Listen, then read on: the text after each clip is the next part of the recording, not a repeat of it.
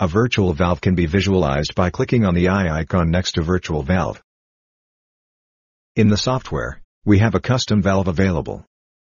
The dimensions of this valve can be changed by clicking on the green pencil button next to Custom.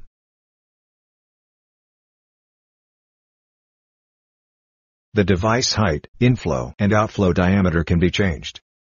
The inflow diameter is on the ventricle side and the outflow diameter on the aortic side.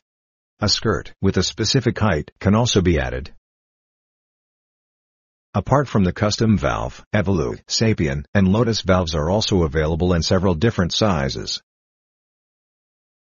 In case a different valve than the Lotus, Sapien, or Evolute should be represented in the software, this can be done with the import function. With the import function, an STL file can be selected from a folder on your computer and loaded into the software.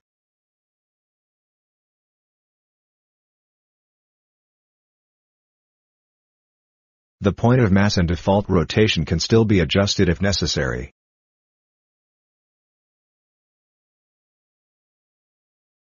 The last step is to save the valve. The name that is chosen here is the name that will appear in the drop-down menu. The virtual valve can be repositioned in different ways. The valve can be moved by dragging the orange dot,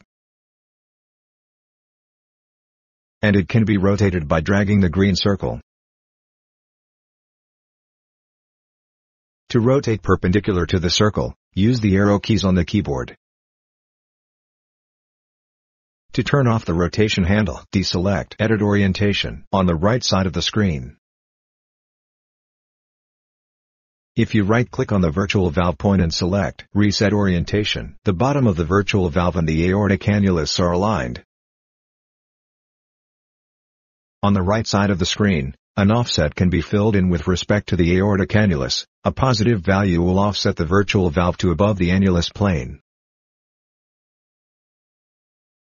A negative value will offset the virtual valve to below the annulus plane. To turn off the entire virtual valve, click again on the eye icon next to virtual valve. The virtual valve is used to assess valve placement and assess the possible obstruction of the coronaries.